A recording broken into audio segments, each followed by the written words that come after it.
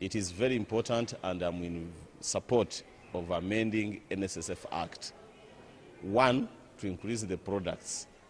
It just gives retirement, it gives death, it gives incapacitated people money to take. But before that, you cannot benefit out of that money.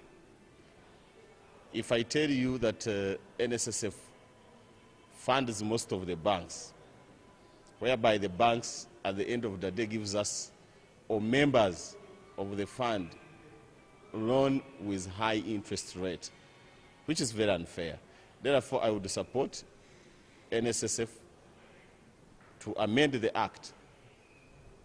Amend the Act and give like housing loans, give like education loan to the members, and at a very low interest rate. So it is very important that that law is amended, and I will support it. If it is brought here for amendment, I will support it, because members, other funds give that loan, like education, like housing, like all those soft loans. It is very unfair. Nssf gives money to banks at 13.5. The banks give the members, the owners of the money, 26%. That is abnormal. Twice of the money that they give them.